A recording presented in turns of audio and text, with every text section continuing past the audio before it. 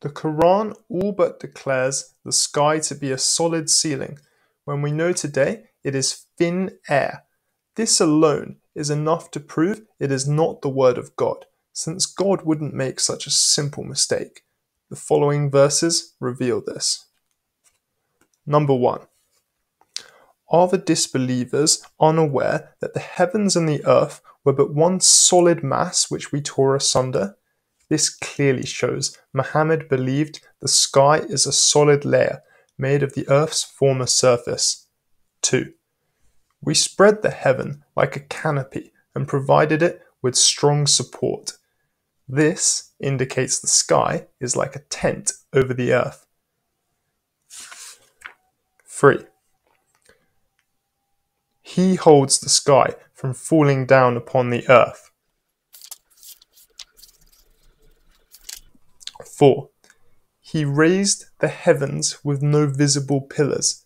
The atmosphere does not need pillars, invisible or otherwise. 5. Is theirs the sovereignty over the heavens and the earth and all that lies between them? Then let them climb up to the sky by ropes. God it is who made the earth a dwelling place for you and the sky a ceiling.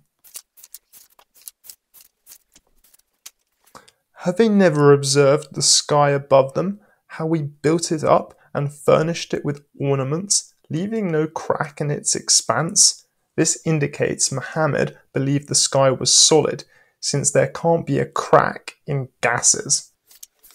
The heaven we built with mighty hands, giving it a vast expanse, and stretched the earth beneath it. And if they saw a piece of heaven falling down, they would still say, it is but a pile of clouds.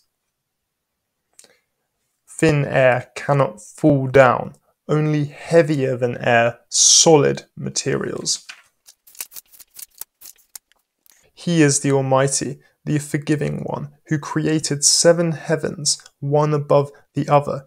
You will not see a flaw in the Merciful's creation. Turn up your eyes. Can you detect a single crack? Do they never reflect on the camels, how they were created, on the heaven, how it was raised on high? To conclude, the Quran, in no less than 11 verses, so heavily implies the sky is solid that we can safely accept Muhammad and his followers erroneously believed the sky was a physical ceiling. Even if 1 or 2 of these verses have been misinterpreted, it is clear the Quran is not the perfect word of Allah, the omniscient creator of the universe. Therefore, Muslims should renounce the perfect truth of the Quran.